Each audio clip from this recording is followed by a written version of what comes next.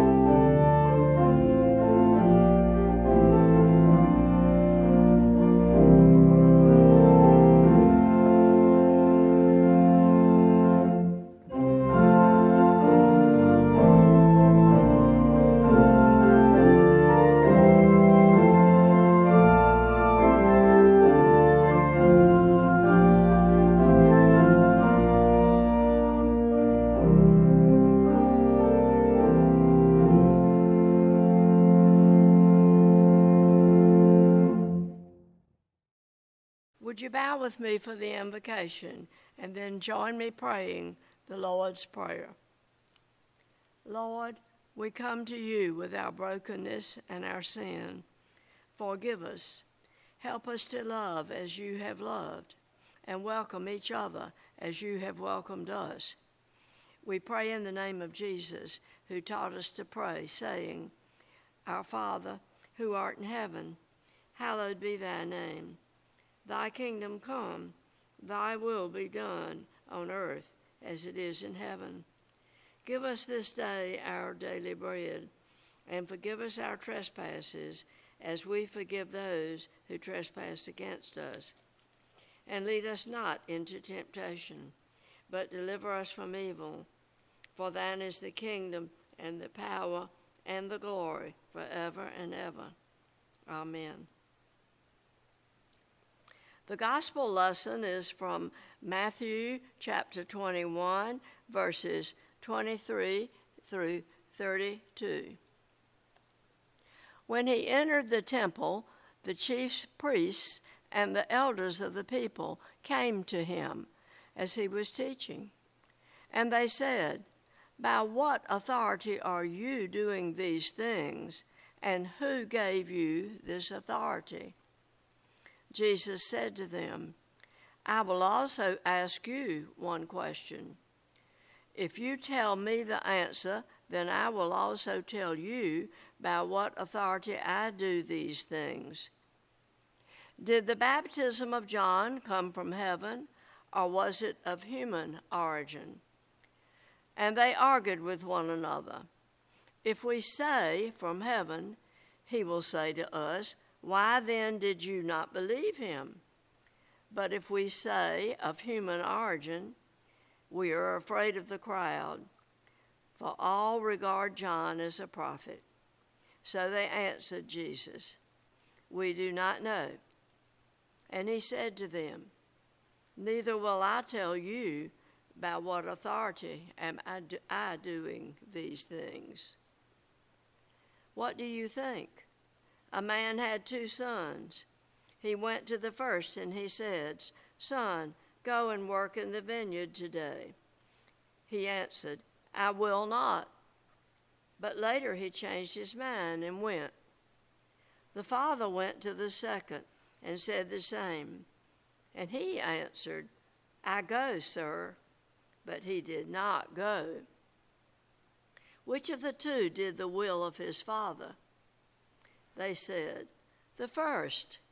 Jesus said to them, Truly I tell you, the tax collectors and the prostitutes are going into the kingdom of God ahead of you. For John came to you in the way of righteousness, and you did not believe him. But the tax collectors and the prostitutes believed him. And even after you saw it, you did not change your minds and believe him. Let us pray.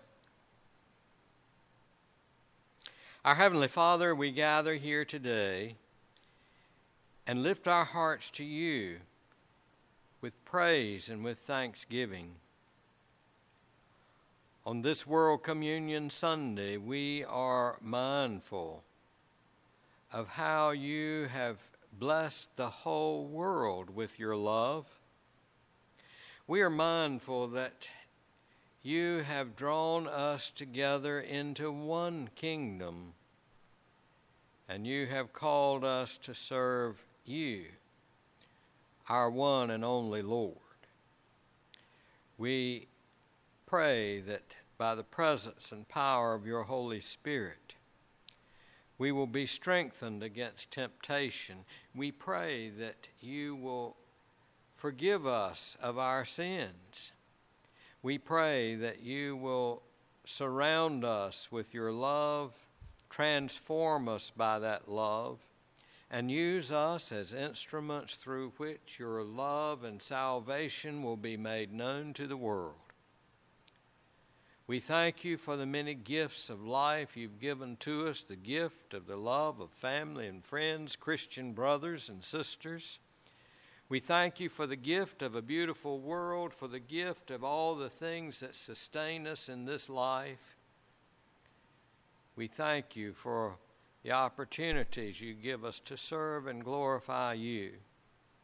Help us to recognize those opportunities. Help us to be eager to do whatever would bring honor and glory to you. We pray this day for those who are sick, for those who are experiencing weakness, those who are experiencing pain, those who are just realizing that their bodies are wearing down. We pray that you will surround them with your love, that you will touch them and let them know the joy of your presence even in the midst of the worst of circumstances. We pray that your healing power will bless each one in accordance with your will. We pray that all will be strengthened, that we might serve and glorify you. We pray also for those who have lost loved ones, that abiding pain that goes with people for day after day and year after year. Help them deal with their griefs, strengthen and comfort them by your love and presence and by the love and presence of your people. We pray this day that you will bless this congregation and your church everywhere. Be with us as your disciples, that we might bear witness to your love and saving power in our communities and everywhere that we go. May you raise up people in every part of the world so that the whole world will come to know that you have loved all of us with an everlasting love. That they will know that you have offered to all of us your salvation, that it is your desire to gather us all into your arms, into your presence, into your kingdom. Father, we pray this day for our nation and all nations, that we might learn to work together, that we might learn to lift one another up, that we might learn to help those who are in need, that we might learn to live together in peace. Search all of our hearts. You know our needs better than we know them ourselves. We ask that you fulfill those needs in accordance with your will. We pray that you will draw us closer to you, that we will grow in our knowledge of you and in our faith. We pray that you will use us in every way possible as instruments of your love and blessing. And now, O Lord, open our ears, our hearts, and our minds to the hearing of your word and to the transforming power of your Holy Spirit and love. We pray this in the name of Jesus, our risen and exalted Lord. Amen. Our scripture text this morning comes again from Paul's letter to the Philippians, this time from chapter 2, which follows immediately after our scripture we had last Sunday. It begins in verse 1 and goes through verse 13. Listen for the word of the Lord. If then there is any encouragement in Christ, any consolation from love, any sharing in the Spirit, any compassion and sympathy, make my joy complete. Be of the same mind, having the same love, being in full accord and of one mind. Do nothing from selfish ambition or conceit, but in humility regard others as better than yourselves. Let each of you look not to your own interest, but to the interest of others. Let the same mind be in you that was in Christ Jesus, who, though he was in the form of God, did not regard equality with God as something to be exploited, but emptied himself, taking the form of a slave, being born in human likeness. And being found in human form, he humbled himself and became obedient to the point of death, even death on a cross. Therefore God also highly exalted him and gave him the name that is above every name, so that at the name of Jesus every knee should bend, in heaven and on earth and under the earth, and every tongue should confess that Jesus Christ is Lord, to the glory of God the Father. Therefore, my beloved, just as you have always obeyed me, not only in my presence, but much more now in my absence, work out your own salvation with fear and trembling, for it is God who is at work in you, enabling you both to will and to work for his good pleasure. Here ends the reading from God's holy word. May he add his blessings to our understanding of it. Let us pray. And now, O Lord, may the words of my mouth and the meditations of all of our hearts be acceptable in your sight, for you are our Redeemer and our strength. Amen. World Communion Sunday. It is a Sunday which we, as disciples of Jesus, are made even more mindful that when we come to the table of the Lord, we are being joined by a host of other people. People who do not look exactly like we look, people who have values, some values in the world that are different than ours, or maybe I shouldn't say values, maybe I should say who have a different culture than our culture. We come to the table on this day and are especially mindful that our Lord has tore down the dividing walls that are between us, and that by the power of his love and his Spirit, we are made one with all his people everywhere and throughout all ages of time. At this table, we become aware that everyone is welcome.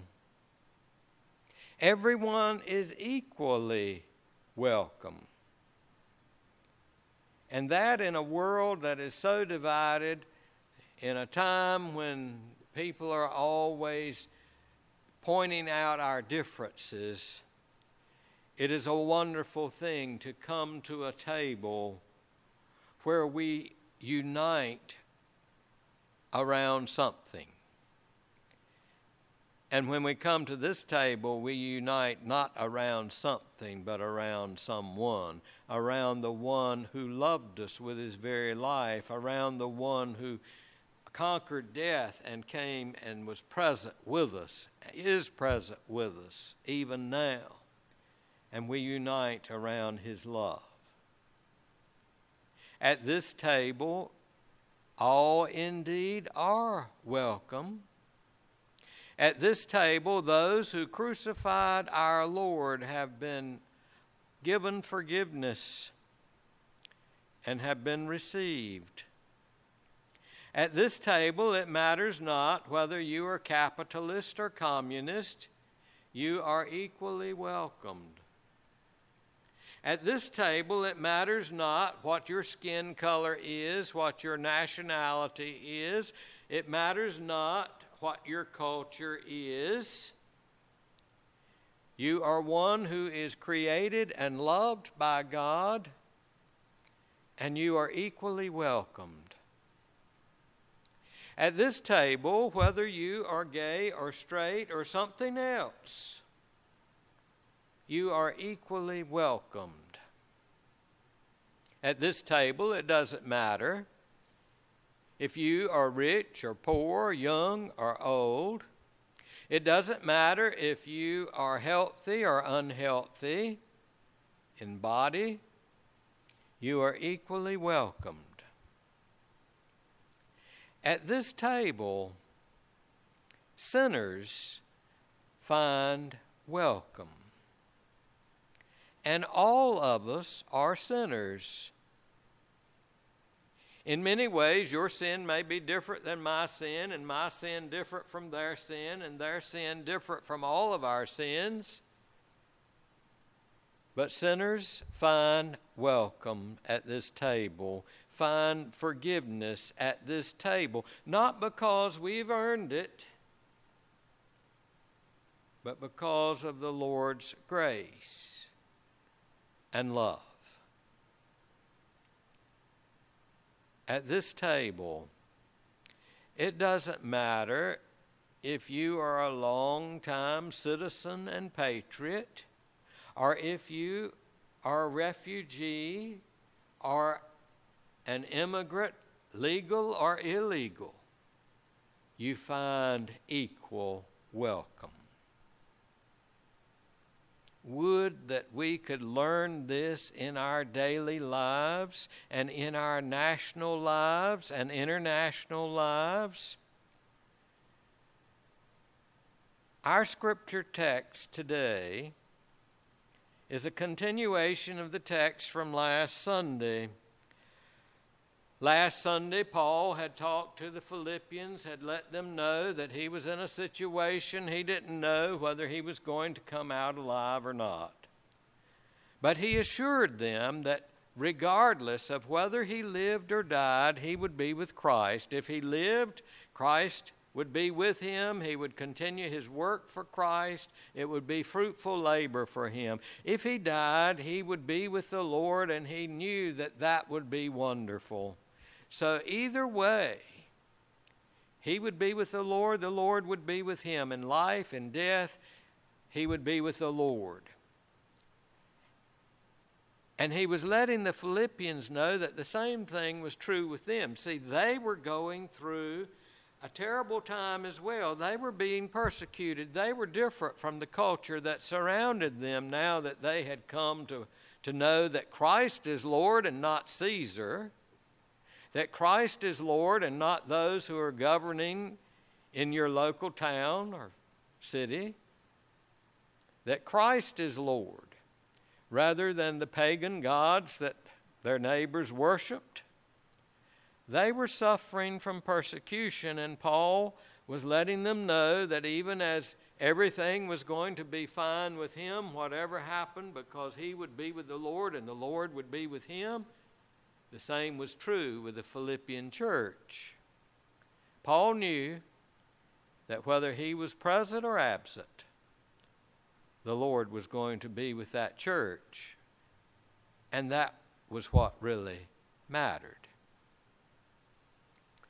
And then he says something that is kind of like someone who might not be able to see them again, giving a final word of advice. Only live your life in a manner worthy of the gospel of Christ. Now, we did not talk last week about what that meant. But this week, our text tells us what that means. He says in his own words some of this.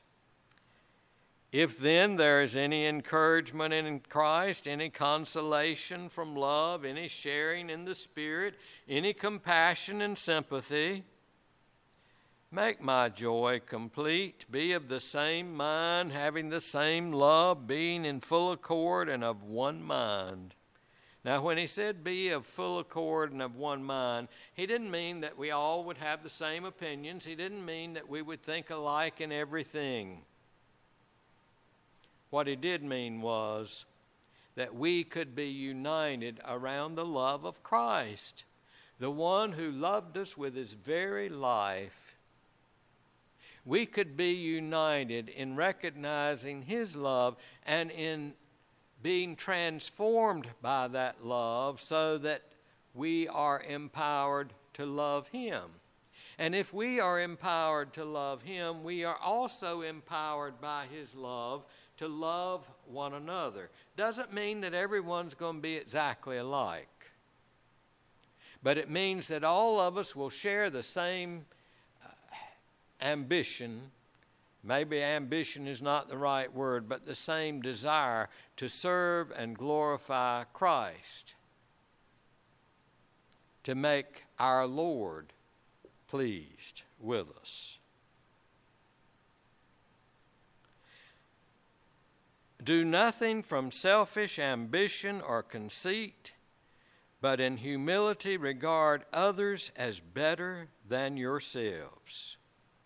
Let each of you look not to your own interest, but to the interest of others. Now, in his own words, Paul was letting us know that the way of Christ is different from the way of the world.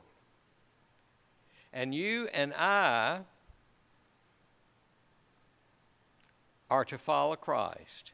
If we love Christ, if we claim to be his disciples, if we desire to be his disciple, then surely we will follow him. And our aim is to become more and more like him. And this is not the way of the world. These things that Paul is telling the Philippians they need to do are the things that Christ has done. The way that Christ lived is the way that you and I should live. The values that Christ upheld are the values that you and I should uphold. If we are fully transformed by his love, we are to become more and more like him. And that,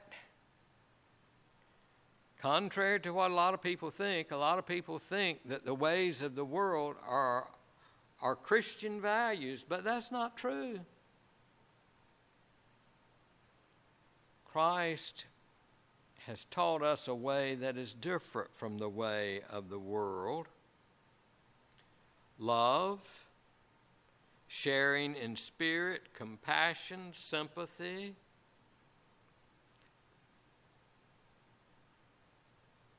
being in full accord, nothing from selfish ambition or conceit, humility. Now, they all sound like good words to us, but in the world around us, how do people live? In the world around us, what do people champion? In the world around us, I can tell you that people look out for self, look out for number one. In the world around us, people believe in being aggressive and taking what you want. In the world around us, they believe in law and swift retribution and punishment if you break those laws. They don't believe in deep compassion and sympathy. In the world around us, you work for what you want. You struggle. You fight. You assert yourself to have your own way. We see it all around us. We see those who will do anything to get their way, regardless of what it costs everybody else. We see it in our Congress.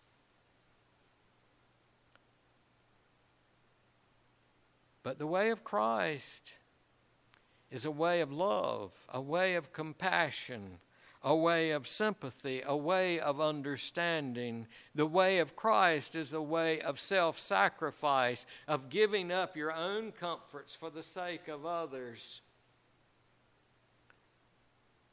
And we can understand that.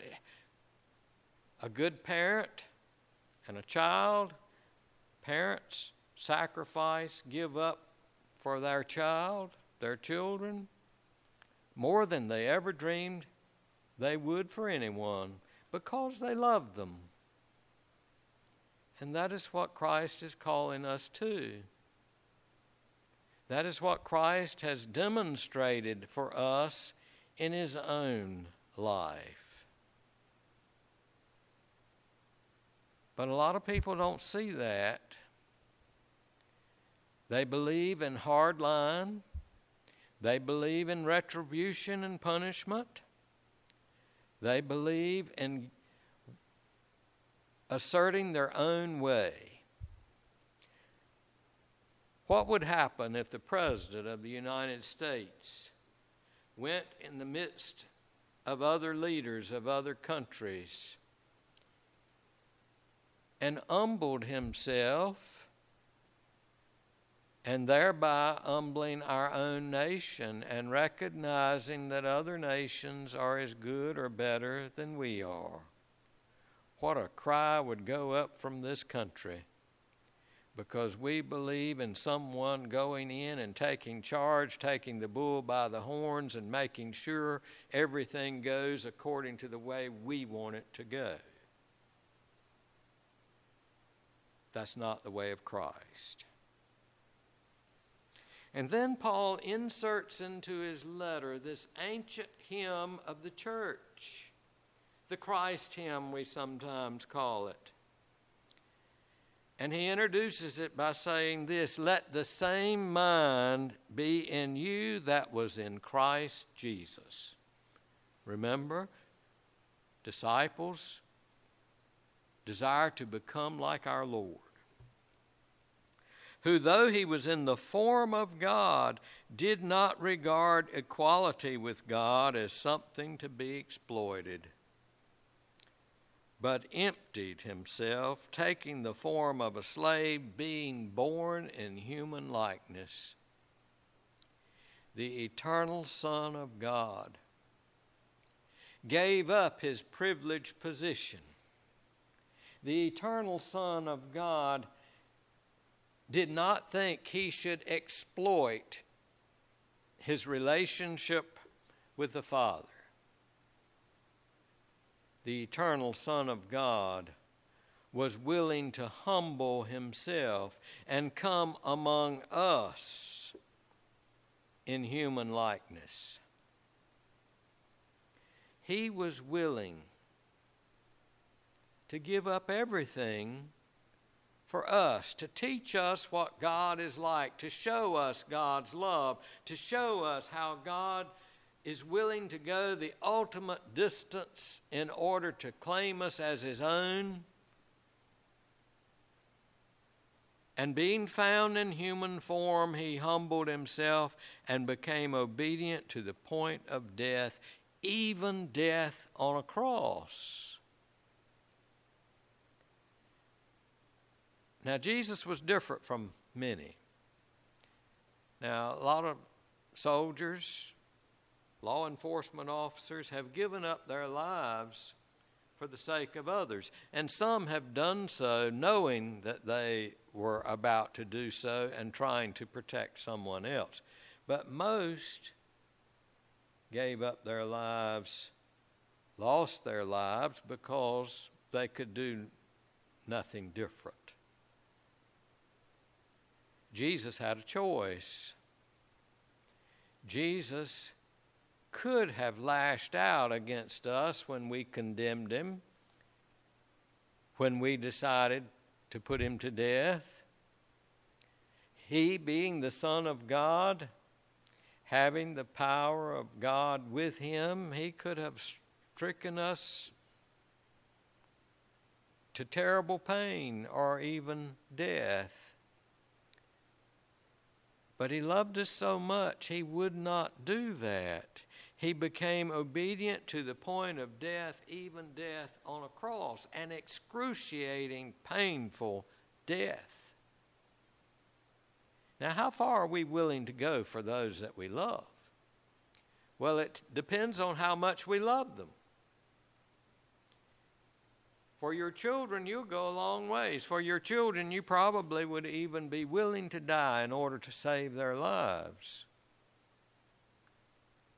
How far you're willing to go, how much pain you're willing to endure, depends on how strong your love is. And our Lord's love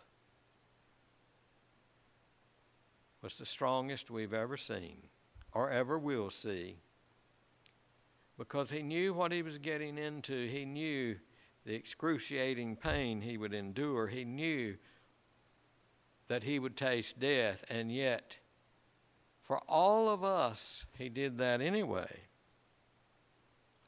Therefore, God also highly exalted him and gave him the name that is above every name, so that at the name of Jesus every knee should bend in heaven and on earth and under the earth, and every tongue should confess that Jesus Christ is Lord, to the glory of God the Father. God vindicated Jesus. We condemned him, crucified him, but God vindicated him in his resurrection. God was saying to the world the things that Jesus taught are correct. He was saying to the world the way that Jesus lived is correct. It was pleasing in my sight. The way that Jesus taught us that we should live is what God wants us to do. He vindicated him. And in coming back to us, we see the length and depth and breadth of God's love to the point that we're able to see it, and that love goes even more than what we're able to see. That he would be willing to forgive, love and forgive and receive all of us. So on this World Communion Sunday, he welcomed sinners. And all of us are sinners. All of us are the reason he suffered on a cross. And yet he has forgiven us and still loves us. And if we recognize that love and allow that love to begin to work in us, if we allow his love to begin transforming us, then our way of life is to be like his way of life. Live your life in a manner worthy of the gospel of Christ. And that kind of life is a life of love and forgiveness, a life of welcome to others. At this table, the Lord has welcomed us. May we learn to welcome one another. May we learn to live as Christ lived, and show love and grace and compassion and mercy, even to our enemies, even to those who would hurt us, so that others might see the love of Christ in us and learn of the love of God for all people and the saving power of God that is extended to all who will receive it.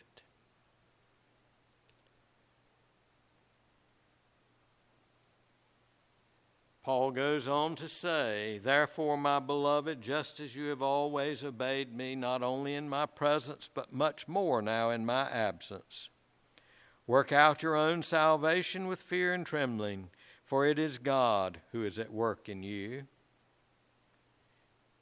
In other words, it's not them who are working through their salvation. It is God. He is at work in them, transforming them so that they can share God's love with others, even in the midst of a city full of enemies, a city full of people who are persecuting them, they can love that city. They can show God's grace and mercy and compassion even toward their enemies, toward those who would hurt them.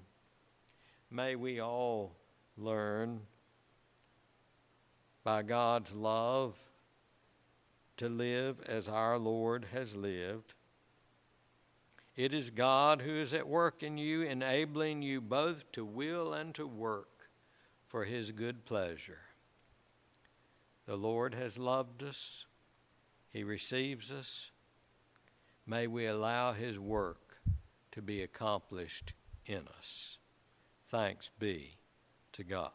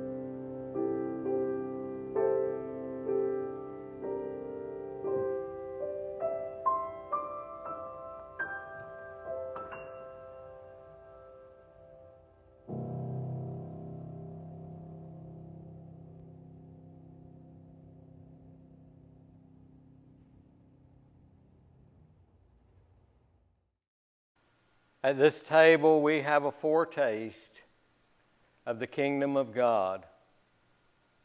At this table, as we break the bread and drink from the cup and remember our Lord giving his body and blood because of his love for us. At this table, as we partake and remember that the living Lord is with us, having received us, forgiven us, and is now nourishing us and embracing us. At this table, in humility, we remember that none of us have earned a spot here. We remember that we are no better than anyone else, anywhere else in the world, that God has welcomed them all to this table. And at this table, his Spirit binds us to him, to one another, and to all his people in the world and throughout ages of time. May we be mindful that we are part of a great multitude that no man can count, who are worshiping and praising God. Let us pray. Lord, we thank you for welcoming us to this table. We thank you for this bread and this cup. We thank you for the body and blood of our Lord Jesus Christ. Most of all, we thank you for his love that caused him to endure all that pain and suffering for our sakes, for his love that forgives us even for our horrible deed against him. We thank you that we have been welcomed. Help us to welcome one another. Draw us together that we might be one voice, giving praise and glory and honor to you. And we pray this in Jesus' name. Amen.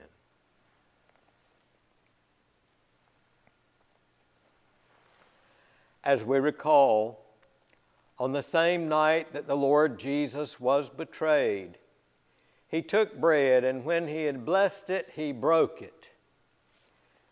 And he gave it to his disciples, saying, "Take, eat. This is my body given for you.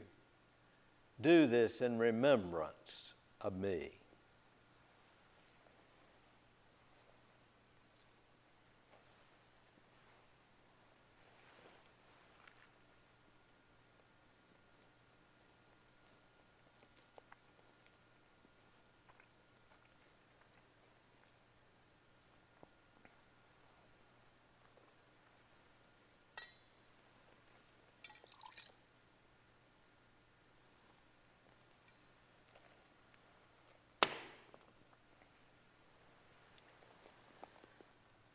And in a like manner, after supper, Jesus took the cup. And when he had blessed it, he gave it to his disciples, saying, "This cup is the cup of the new covenant in my blood, which is shed for you and for many, for the remission of sin. Drink you this and remember that Christ died for you, and be thankful."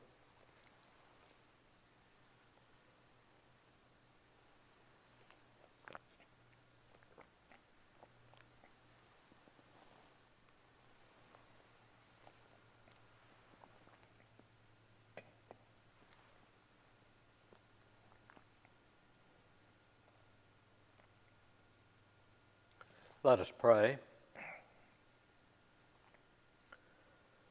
Lord, for welcoming us to your table, we give you thanks. For your love and your Holy Spirit that works in us, we give you thanks. May the presence and power of your Spirit and love make us able to live in a manner worthy of your gospel. May the Spirit and love abide in us and work through us, that we might learn to love one another even as you have loved us. And we pray in Jesus' name. Amen. And now unto him who is able to keep us from falling and to present us faultless before the Lord our Maker, be all honor and glory, dominion and power, both now and forever. Amen.